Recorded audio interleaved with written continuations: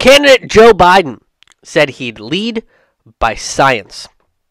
And President Joe Biden is, I mean, it's just basic 7th grade biology, but I guess that's still science, right? And according to President Joe Biden, he would like to open up schools within the first 100 days and make sure that parents can get back to work. But the science says otherwise. There is uncertainty on the level SARS-CoV-2, which is the virus that causes COVID-19, affects kids, but we do know that kids can contract it less frequently than adults, but spread it around just the same. And we can say that COVID-19 has upheld one aspect of normalcy, and that's that kids can be gross. They're basically adorable petri dishes. According to a study published by Dr. Simona Begami of Montreal University and Dr. John F. Sandberg of George Washington University, the issue is that kids are the vectors to community spread. This basically means by opening schools, kids contract the virus, spread it to teachers, staff, go home and spread it to their families and therefore their communities, which will lead to a massive resurgence of COVID-19 cases across the nation. And this isn't some kind of commie, pinko, lefty, Antifa ideology. It's the science that's been talked about ad nauseum by professors and teachers and scientists and comedians. It's the same idea that's been ignored by politicians regardless of their party affiliation because the economy, their religion, must be protected. But it turns out that COVID-19 doesn't give a shit about your rights, especially your First Amendment rights, considering it affects your lungs and your ability to talk.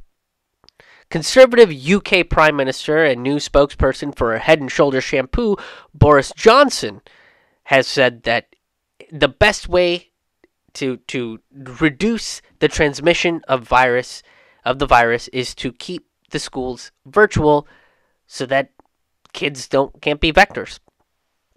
Meanwhile, the Republicans and Democrats here in the greatest failed state say that schools need to be open because the kids and parents can't cope with this new way of life, right? They both say it's best to get the parents back to work, where the likelihood of spreading the virus would most certainly be increased. Why not get them back to work during a pandemic with the most voracious virus this side of the century? I mean, it's not like you wouldn't want to offer families a universal basic income and paid leave or truncated work hours to cover their needs so that they can be taken care of both financially and in terms of health. Look, this new administration is using schools to pit families in between economics and public health.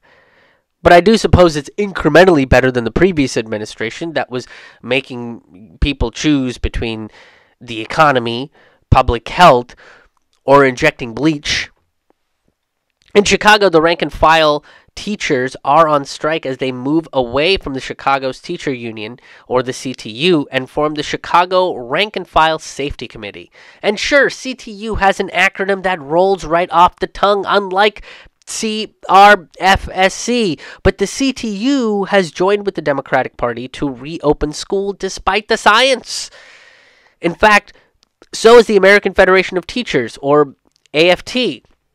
Boy, it really seems like most organizations that get boiled down to a 3-letter acronym are really detrimental to humanity, right? The CIA, the FBI, the NSA, the AFT, the CTU, they're all getting us closer to extinction. The only one that might not is BLM. Look, even America's science king, Dr. Anthony Fauci, is for reopening schools. The president, the AFT, and Fauci being for reopening doesn't make any sense since they're talking about being guided by science.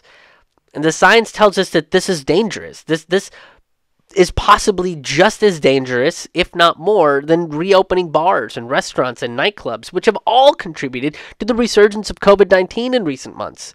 And nightclubs have been the number one cause of unwanted bathroom pregnancies and herpes for decades now. And because of these type of incongruous messaging, it's easy for people to get confused and fall through into the rabbit holes of conspiracy.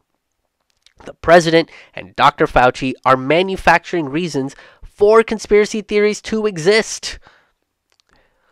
In Chicago, there have been 150 infection cases in the public schools alone, and a custodian has died from COVID-19. And of course, this raises concerns for teachers and the staff, and it should raise concerns for the parents too. Do you really want your kids to be in an environment where people are contracting an evolving and voracious virus?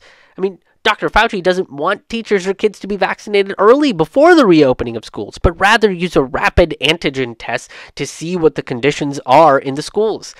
Yeah, let's use a rapid antigen test, which has been proven to be less than 50% effective.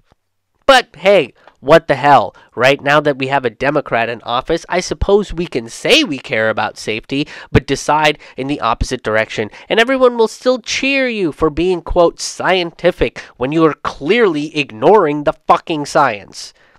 It's fun. It's fun when satire becomes reality, isn't it? It's not. It's really not. It's quite depressing when that happens. Teachers are expressing concerns, and they're putting in requests for telework or teaching from home. These requests are being denied and result in loss of pay for these teachers, which is illegal. Now, when this sort of stuff happens, the unions would be the ones to represent the working class at the negotiating table and call for a strike. But in Chicago, they're just collecting a list of grievances. Look, I understand that we're in a pandemic and people do weird shit, but collecting grievances has to be the strangest hobby someone has decided to take up. Besides, do you file it away in a filing cabinet, or is there like a special jar that you put all your grievances in? I kind of hope it's a jar. I think it would be more fun if it was a jar. And I'm not particularly surprised that the unions aren't supporting a strike. In 2020, we saw thousands of strikes, and some of them were teacher strikes.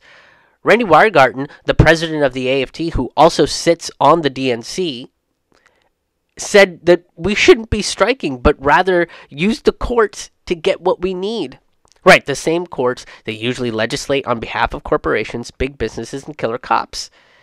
Look, the unions are failing their rank-and-file members by supporting the oligarchy, which is the opposite of what unions are meant to do. And Randy Weingarten also said if New York City can figure out in-person learning, then so can Chicago. Now, Ms. Weingarten, if New York City were to jump off of a bridge, would you expect Chicago to do so as well? Eugene Debs and Mother Jones are screaming in their graves right now. The president of a union sitting on the board of the DNC goes against everything the labor movement fought for. So, if the teachers can't depend on the unions, where do they turn? Teachers from all across the nation have joined in solidarity with Chicago's rank-and-file teachers. Teachers from Tennessee, Texas, New York, New Mexico, Washington, D.C., and more have come out in support of these rank-and-file teachers and even formed their own committees.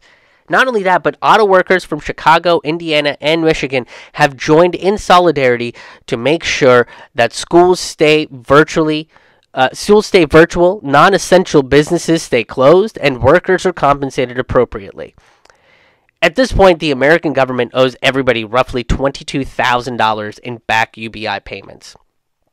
In Montgomery, Alabama, the epicenter of the civil rights movements, where Martin Luther King Jr. talked about anti-capitalist and pro-socialist ideologies through civil disobedience, has also seen rank-and-file teachers thrown under the bus. 24 hours after it was decided that schools would be taught virtually, the board and the union decided that teachers have to come in once a week and an extra half day for faculty meetings. Look, Alabama has seen more than its fair share of COVID-related deaths of all of their staff, a bunch of their staff. So coming into this environment seems like a bad idea, mostly because it is. It's a bad idea to do this. The state of New Mexico is in a similar position to Chicago and Montgomery, and much like them, has formed a rank-and-file safety committee. In Washington, D.C., the Washington Teachers Union, or the WTU, tried to restrict a strike, but ultimately failed as most of the rank-and-file members voted to strike. But the union, once again, is stepping up to not take any sort of direct action. And before we get a lot more deeper into this, I get the strain of virtual education on students and parents. I understand the psychological toll of not being able to see your friends and explore the world to expand curiosity can have on a child. I also understand the difficulty for parents to manage a work-life balance. But this is not the fault of educators and the school staff. This is the unwillingness of a government to have foresight to figure out reasonable solutions to real problems. This is the fault of politicians who have failed to do their jobs, which are funded by the taxpayers. If they really cared about the lives of their students, the teachers, the staff, and parents alike, the Biden administration and the AFT could have formulated a plan for virtual learning. Instead of hiding in a bunker, candidate Joe Biden could have worked with tech companies that have profited magnanimously during the pandemic to develop a platform for educators and parents to use that would have made virtual learning and teaching a whole lot easier. He would have also learned what the internet is. He could have also used his first day to enact a legislation that would have given American families a universal basic income instead of invading Syria again. So, why is it that there is such a bipartisan push for reopening schools? From top to bottom, this is about the Democratic Party co-opting the workers' movement. The president of the American Federation of Teachers is part of the Democratic National Committee, a corporate entity that controls the Democratic primaries and the debates. This means that the teachers' unions aren't working on behalf of the teachers, but rather large corporate interests. The Democrats, much like the Republicans, are a pro-corporate, pro-capitalist, pro-war party. This means that they too believe in profit over everything else. The Democrats want to go back to normal. And the normal in the Obama era was still rampant climate change, police brutality, people not being able to afford a $400 emergency, failing education system where teachers are underfunded and school shootings were the norm. We ignored the root of these issues because a handsome, debonair Democrat who could finish a sentence without stumbling into a racial epithet was president. Normal was complacency to real issues and wearing a rainbow flag pin on your lapel while turning a blind eye to the real strife of all workers. In order to reach this normal, the Democrats are lining up with Republicans to get parents back to work, which means that the kids would have to be at school. If there's no working class, who will the capitalists exploit to seize the means of production, you guys? Look, all this proves is that both parties could give two shits less about science, safety, and welfare. And let's be clear, there are only two shits to give. You can't have a third shit, okay? Just like you can't have a third party. The duopoly exists in shit as well.